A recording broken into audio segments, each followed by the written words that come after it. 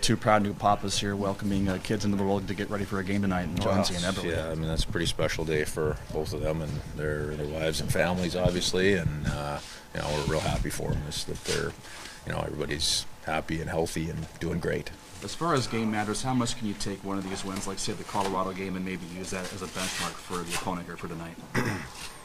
Well, every game is different. I mean, we're facing a good opponent tonight, so you draw a little bit from every experience along the way. But again, much like I talked about the other day, it's about our game. We know, we know the strengths of our opponent tonight, and that all has to come back around to us and what we do, and how our team game is. Jaden Schwartz, do you expect him to be in the lineup tonight?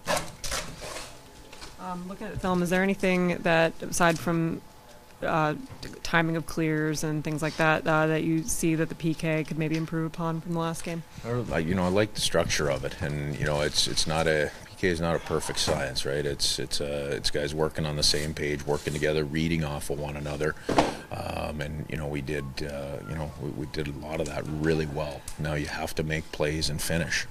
It's no different than the offensive side of the game.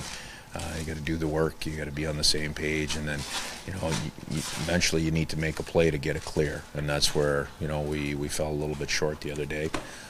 So we've got to just take it. We really got to dig in, one kill at a time here. Well, go with some old cliches, but we got to dig in and get the first PK and get it done, and then move on to the next one. Have a real short-term focus to be successful. David, appears Martin's in net. Yes. Any other lineup changes?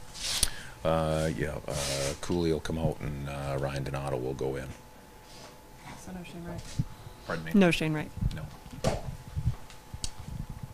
You're facing an experienced Pittsburgh team, especially down the middle with Crosby, Gino, and Carter. What's sort of your message been to your centerman and your forward group heading into this matchup? Well, that doesn't change our message to our guys. I mean, that's an impressive group that they have up the middle. But I mean, we faced some pretty formidable groups up the middle already this year. So we've got to do our job, right? We've got to make sure. I mean, starting with the face-off in the face-off dot.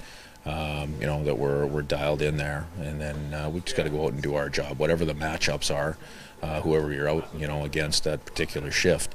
One of the things, I mean, they're it's a team that can score, and they've started off the year offensively. They're putting up good numbers. You're not going to take away all of that, but the one thing we can't do, and you don't want to do against this group, is feed their transition. So it comes back to what we do. It's not. It's one thing to work, to check, to get it back. It's another thing how good you are with the puck against this group, and that's where we've got to be really good tonight and really effective. Thanks, Dave.